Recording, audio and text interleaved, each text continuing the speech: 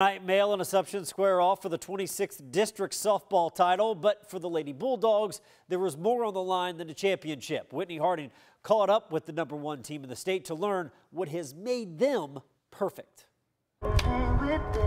The male Lady Bulldogs have been swinging for the fences since the start of the season. We won a state championship. Our goal was actually to win state championship. But when they started raking in the wins, they realized they were headed towards something historic, something perfect. I guess we probably got to about 20, and I said, we're not going to shy away from it.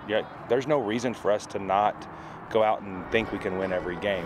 The Lady Dogs have finished the regular season undefeated at 31-0, and accordingly are the top-ranked team in the state of Kentucky. We have two really good pitchers, like best in the state, and we all swing the bat really good. Like at any time, any one of us could hit the ball out, so that really helps too. You know, and they're 16, 15, 16-year-old kids that are dealing with the fact that, yeah, we're undefeated, and so, you know, you got professional athletes that get nervous in those situations, and the way they handled it was awesome. Now, a loss to Assumption in the district championship would not end male season. They are still in the regional tournament this coming weekend. And some would say that a loss during the season helps a team build character. But head coach Josh Bloomer is not of that mentality. I don't believe that there's a good loss.